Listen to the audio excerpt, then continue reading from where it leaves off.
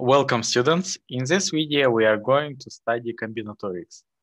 Combinatorics is a branch of mathematics that is concerned with counting number of outcomes of certain operations. In this video, we are going to study the following 4 simple rules, which will help us to solve any combinatorial problem. These rules are multiplication rule, permutations in the case when all objects are distinct, then permutations in the case when not all objects are distinct, and finally counting combinations. We are going to start with counting ordered sequences multiplication rule. Let's assume that you are concerned with counting the number of outcomes when you are throwing a single die 2 times.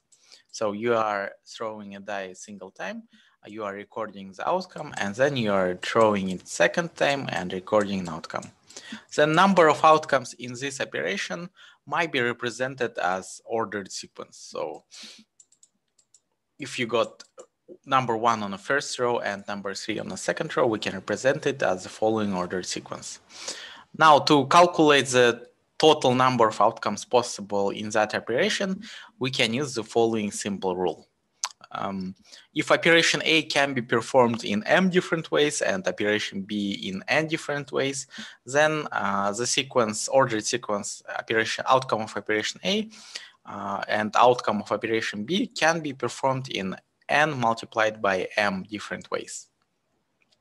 So total number of outcomes in our experiment here is equal to 6 multiplied by 6. Now let's prove that. Proof is straightforward. So if we can, if we have an operation A,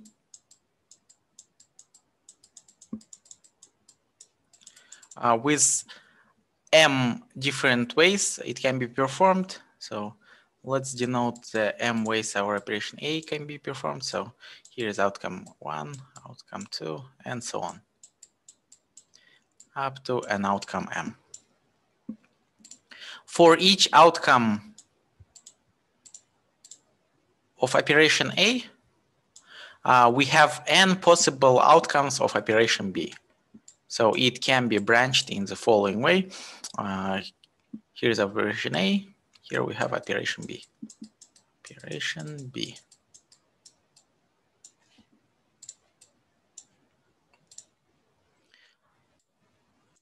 So for each outcome of operation A, we have n possible outcomes of operation B. So 1, 2, and so on, and outcome number n, and so on.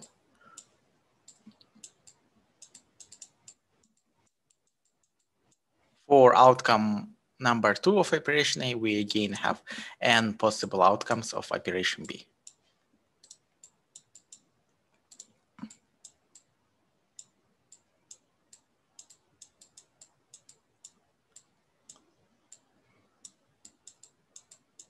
So now if we count the total number of possible ordered sequences, outcome of operation A, comma, outcome of operation B, then the total number is going to be equal to n multiplied by m. All right, now if we follow the similar proof, we can derive the following corollary. If operation I, if we have k operations here, and if operation AI can be performed in ni different ways, then the ordered sequence, outcome of operation A1, comma, or outcome of operation A2, and so on, up to outcome of operation AK, it can be performed in n1 multiplied by n2 multiplied by up to nk number of different ways. All right, now this is the simplest rule out of our 4 here.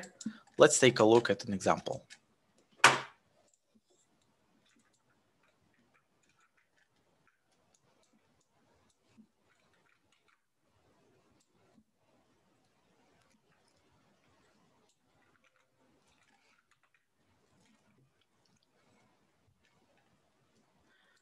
So Braille alphabet is built in the following manner. We have a 6-dot matrix in the following way. So 2 by 3 6-dot matrix, and certain symbols are built in the following manner. We are either raising a dot or leaving it unraised. So for instance, the letter E can be expressed as follows. So we are raising a dot here and we are raising a dot over here and leaving all other dots unraised. And any character can be represented in the following manner. So question is following: in how many different ways characters can be enciphered in Braille? So let's calculate the total number of possible different characters that can be enciphered using the following 6-dot matrix. Now we can consider each dot here as a certain operation. So we have operation A here, which will, let's say, correspond to the top left corner dot here. Operation B here, so this is operation A, operation B here, and so on. So we have 6 dots, 6 corresponding operations. Now let's calculate the total number of possible outcomes for each operation. We have 2 choices for each dot. Either we can raise a dot or we can leave it unraised. We have 2 outcomes for operation A. We have 2 outcomes for operation B, 2 outcomes for operation C, and so on. Then using our multiplication rule for counting the number of ordered sequences, we get 2 to the power of 6 number of symbols. Now, the second rule that we are going to study is permutations in the case when all objects are distinct. We have seen ordered sequences arising in the case when we were working with multiplication rule. Now, ordered sequences also arise in the case when we are building an ordered sequence of length k out of a set of n distinct objects. Let's take a look at the following simple example. Let's assume that we would like to create words of length 2 from the following 3 letters A, B, and C. So the number of words that we can generate is equal to, let's count them. We have AB, BA, AC, CA, BC, CB. So these are ordered sequences, meaning order is important and BC is not the same as CB. So the total number of words, 2-letter words that we can create out of 3 letters, out of 3 distinct letters, is equal to 6. Let's take a look at our formula for counting permutations. The number of permutations of length k that can be formed from set of n different objects where repetitions are not allowed is denoted by the following symbol: permutations of length k out of n objects, and is calculated as n factorial divided by n minus k factorial. So the proof is pretty straightforward. Let's say we are trying to build an ordered sequence of length k.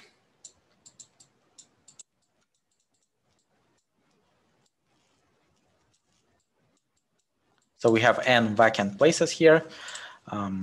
Now, the total number of outcomes we have for a first place in our sequence is equal to n, since we are choosing from n distinct objects.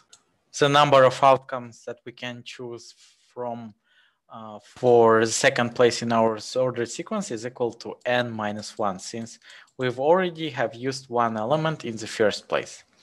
Number of outcomes that we can choose from for a third place in our sequence is equal to n minus 2 then, since we have used one outcome in the second place and one outcome in the first place, and so on up to n minus k plus 1, or number of outcomes in the last place in our sequence, which gives us following product from n to n minus k plus 1, which can be represented as n factorial over n minus k factorial. Now, the total number of outcomes in our simple example here, where we have 3 distinct objects and we are creating, so n is equal to 3, so we are creating an ordered sequence of length k is equal to 2, then can be calculated in the following way. 3 factorial divided by 3 minus 2 factorial, which is 1 factorial, so this is equal to 6. Now, following the similar proof, we can derive the following corollary in the case when we are permuting an entire set of n distinct objects. So we have n operations, n places in our ordered sequence, and we are choosing from n distinct objects. So we have n multiplied by n minus 1, by n minus 2, by n minus 3, and so on up to 1. So n minus n plus 1. So this product here is equal to n factorial. Let's take a look at the following problem.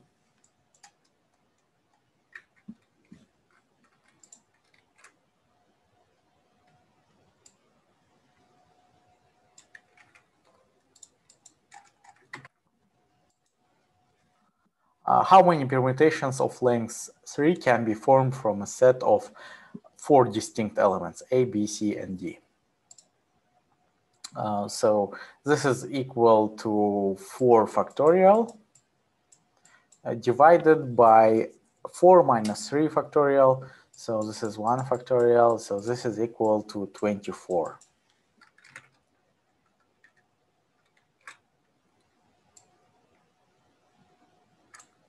If we list all possible outcomes for this problem here,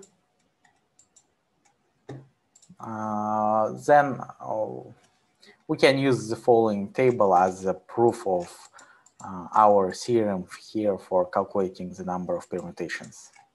So we have 4 outcomes for first place in our ordered sequence. Then we have 3 outcomes for a second place in our ordered sequence and 2 outcomes for the last place in our ordered sequence. So this is 4 multiplied by 3 multiplied by 2, which is equal to 24. Okay. Now let's take a look at another problem. You guys are probably familiar with the following game. Let's say we have a picture of a tree.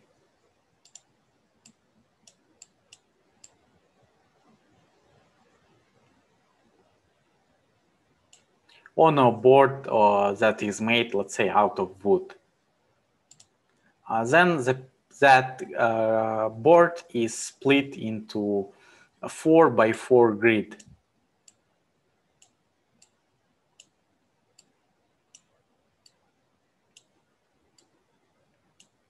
And one of the tiles is left out empty.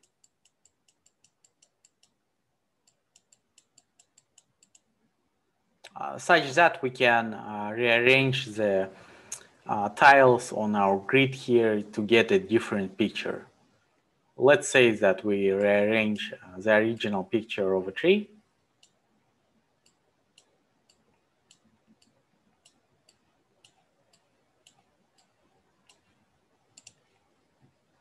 Let's say our tree now looks like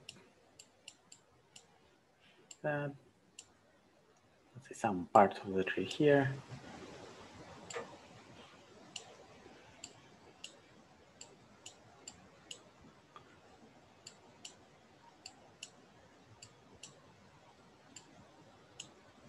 So we have our original picture of a tree here, rearranged in the following way, and one of the tiles is empty. And the goal of this game is to rearrange the tiles to get the original image back. So the question is following. Let's assume that we can physically move any tile anywhere we want. What is the total number of combinations that we can get on our 4x4 grid, or what is the total number of different images that we can get on our board here? So let's move on to a more simple model. Let's say that we have numbers on our grid instead of a picture. And one of the tiles, the black one, is left empty. So let's assume that we can physically get any combination you can imagine on your grid by, let's say, physically removing the tiles and putting them back. Okay, so question is, what is the total number of combinations we can get on that grid? So here we can again use rule of permutations to calculate the total number of possible pictures we can get on our grid. So we have, let's calculate the number of operations here.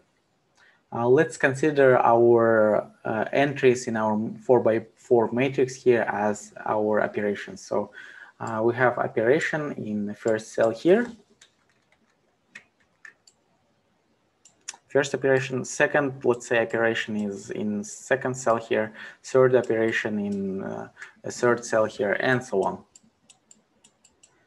So we'll have 16 operations on a 4x4 matrix. The total number of tiles we have here is 15.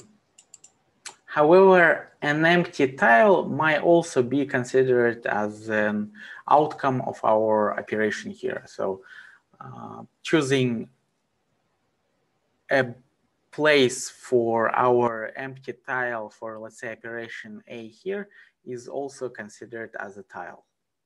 So we have 16 tiles to choose from, 15 tiles with numbers on them and one empty tile. So we have 16 choices for first operation here. Then since we used one of the tiles in the first cell here, we have 15 choices for a second cell here, and so on. All right, which gives us 16 factorial. So there are 16 factorial total possible ways of rearranging our picture here.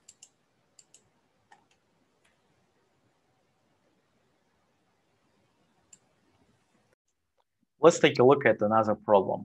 So we have chessboard, 8x8 matrix. In how many ways we can rearrange 8 rooks on that chessboard such that they cannot capture each other? So a rook can move horizontally and vertically and can capture any figure that is on its way. So let's calculate the total number of such arrangements on a chessboard. So let's go column by column. No two rooks can be placed in a single column. So if we have two rooks, they can capture each other. So this is not okay. And we can only have one rook in each column. So let's split our columns as an operation. So we have here operation A, B, C, and so on. So we have 8 operations. Now let's calculate the total number of outcomes in each operation. And operation A will be an operation of choosing a place for a rook that is in column in the first column. So for first column or operation A, we'll have 8 choices. Then since we placed our rook on one of the cells of a first column here, we'll have one less choice for the next column. and one less choice for the next column, and so on. So the total number of such arrangements on the chessboard is 8 factorial. Okay, now on to the next rule. Permutations when not all of the objects that we are permuting are distinct. We will still be working with ordered sequences.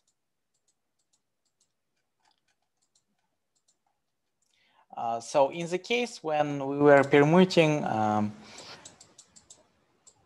3 objects, let's say we're creating 3-letter words out of 3 letters A, B, C, we got 6 total number of outcomes.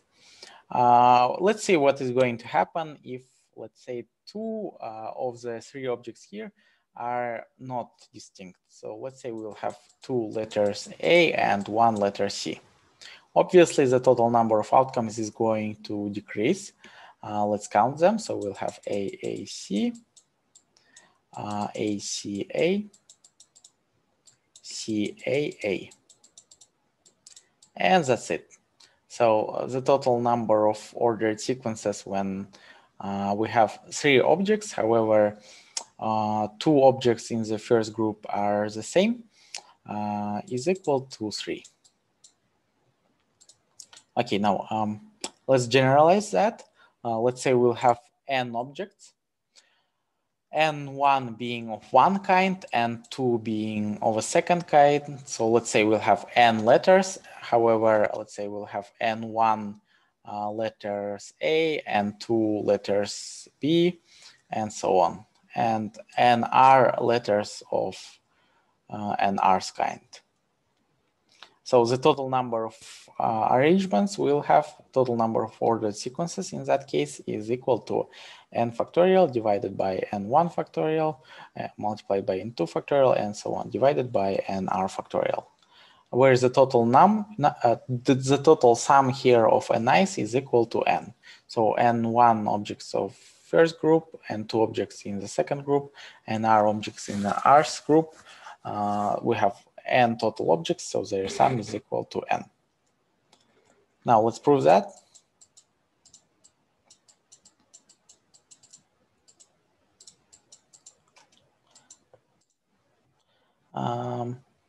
So let's say here we have our letters of a first group, letter A's.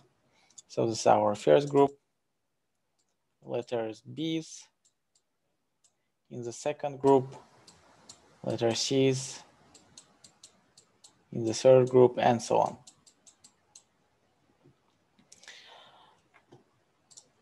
Now, we are creating an ordered sequence of length n. The sum of all objects in all these groups. So this is R's group. Let's say R's group will correspond to letters, let's say X. The total sum of objects in all these R groups is equal to n. Let's assume that total number of such ordered sequences is equal to n. The total number of ways to arrange n such objects is equal to big N.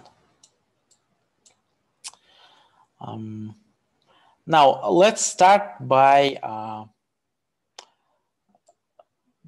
first adding the following simple modification. Let's assume that all objects in the first group are distinct. So now we are going to make a distinction between these 3 A's here. So let's say N1, A1, A2, A3. There are N1 objects in the first group. So N1 letters, A letters in the first group. Now, if we give these letters sub-index and we make distinction between them, and now let's calculate the total number of arrangements, total number of such ordered sequences when all objects in the first group are distinct. This number n is going to be multiplied by n1 factorial. This happens by the following reason. Let's take a look at a specific entry. When not all objects in our first group were distinct, let's say we had a sequence of the following type, couple of A's at the start, a single A in the middle, and so on. Now, if we make a distinction between these A's here, let's calculate how many different sequences we can get from this sequence here when all A's were the same. So let's say we have A1 first, A2 second, A3 here, A2 here, A1 here, A3 here, A3 first, A1 second, A2 in the middle, then A1, A3, A2 in the middle, then let's say A1 in the middle, A2, A3, and finally A3, A2, and A1 here in the middle. So we multiply our number big N here by N1 factorial by the number of ways we can now permute the total number of objects in the first group, since we can consider our old sequence here when all A's were the same as having 3 operations in which we choose an index for our A here. So we have 3 choices for a first place, 2 choices for a second, and 1 choice for a place of A that was in the middle, which is equal to N1 factorial, the total number of objects in the first group. Now let's do the same for the objects that are in a second group. Let's give those B's indexes, subindexes. So there are N2 total number of objects in a second group. So we are going to multiply our big N here by N2 factorial and so on. So we are going to do the same for a third group, for a fourth, and so on up to R's group. So our N here is going to be multiplied by N3 factorial and so on up to NR factorial. Okay, so now what we did here, we came back to our problem in our previous rule where we were working with permutations in the case when all objects were distinct. Now, if we take a look at our current problem here, now all objects here are also distinct. So the total number of ordered sequences that we can get here is equal to N factorial, which is equal to the total number of objects here in all these groups. All right, now expressing our big N.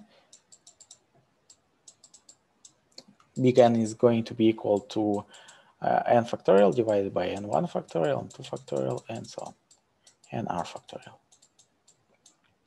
Okay, so the total number of ways we can arrange N objects where not all of them are distinct, specifically having N1 objects of a first type and 2 objects of second type and NR objects of R's type is going to be calculated using that formula here.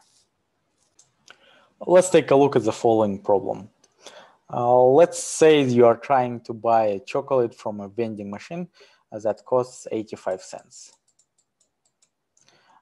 Let's say that you have 2 quarters, 3 dimes, and a nickel.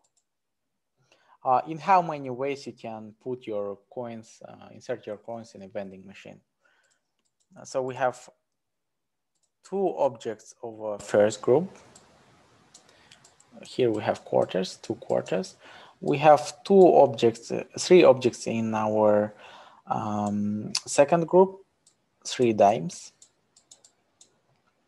And one object of last group, we have a single nickel.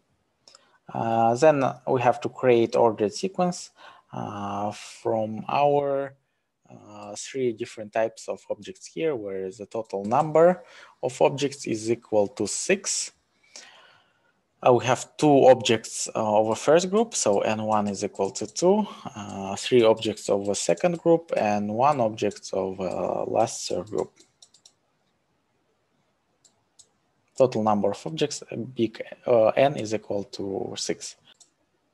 So the total number of such sequences is then equal to N, total number of objects we are permuting, divided by N1 factorial, total number of objects in the first group, and 2 factorial, total number of objects in the second group, and N3 factorial, total number of objects in the third group. So this is equal to 6 factorial divided by 2 factorial divided by 3 factorial divided by 1 factorial, which is equal to 60. So there are 60 different ways you can insert your coins in that vending machine. So the last theorem that we are going to study in this video is on combinations, counting combinations. So in the previous three rules that we have covered so far, we were working with ordered sequences. However, order is not always important. Let's assume that you are playing a game of cards, and let's assume that you are playing a poker, then having a king and the queen is no different than having a hand where you have a queen and a king, right? So order here is not important. Let's take a look at the following problem. Let's assume that we have a bunch of students, let's say 4 students, and we are arranging them in groups of 3. So we are arranging them in groups of size 3. So an easy way to look at combination problems is to imagine 2 bags. So first bag is a big one where we have all of our objects. So all of our 4 students are in the first bag here. Let's say the number here is equal to n. And we are putting the students, let's say, in groups of 3. So we are going to gather students from this bag here and put them in a smaller bag, let's say a bag of size k. Let's say k is equal to 3, and the size of a big bag here is equal to 4. Let's say that we are arranging them in groups, and then having students A, B, C in a group is no different than having students B, A, C, right? So order now is not important. To calculate the total number of combinations, we are going to use the following theorem. So the number of ways to form combinations of size k. So this is the size of a lesser bag from a set of n distinct objects, where n is the size of a big bag. Repetitions are not allowed. Is denoted by the symbol n choose k, or n choose k. And is calculated as n factorial divided by k factorial divided by n minus k factorial. Now let's prove that. Let's assume that the total number of such combinations of size k from a set of n distinct objects is equal to big N. Let's come back to our problem here of creating groups of 3 out of 4 students. So we have group A, B, C. Another group is B, C, D. Another group is A, C, D. And the last group is A, B, D.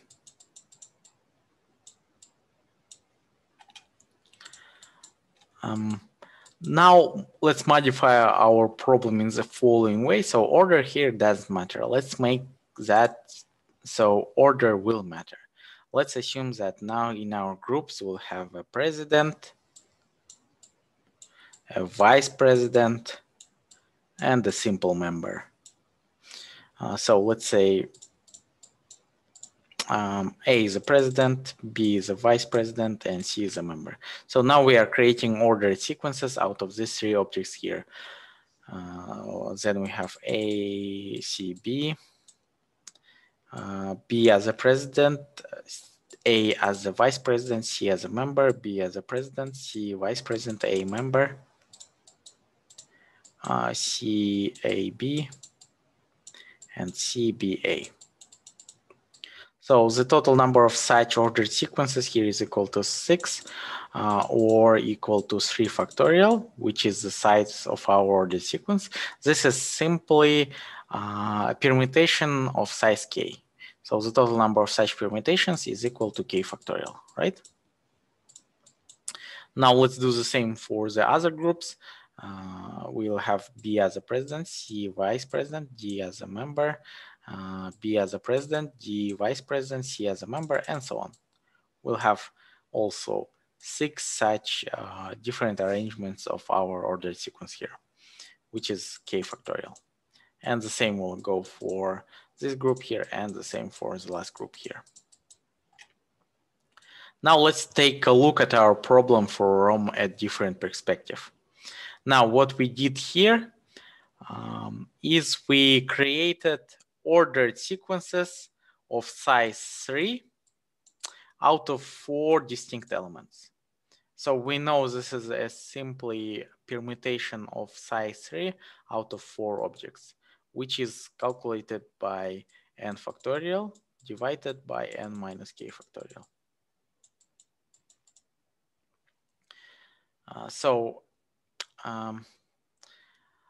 The number of such combinations of size k from a set of n distinct objects is equal to big N. If we modify it to the problem where order is going to matter, then we have to multiply. So you can see that we increase the number of outcomes by k factorial. So we have to multiply by k factorial here. Now, if we make it, if we switch from a problem where order didn't matter to the one where order mattered, this is simply a problem of creating permutations of size k from n distinct objects. So this is equal to n factorial over n minus k factorial. So the number n that we are looking for is equal to n factorial over n minus k factorial multiplied by k factorial. Okay, guys, so here I have a small mistake. That should be here. So the symbol for that is n choose k or n choose k. Let's take a look at the following problem. We have 8 politicians meeting for a fundraiser. How many greetings can be exchanged if each politician shakes hands with every other one exactly once? So if we look at our problem here from a perspective where we're working with the bags, we have a big bag of size n is equal to 8. So there are 8 politicians, A, B, and so on. And we are creating groups of 2. K is equal to 2. The size of a small bag is equal to 2. So each bag is going to correspond to a handshake of 2 politicians.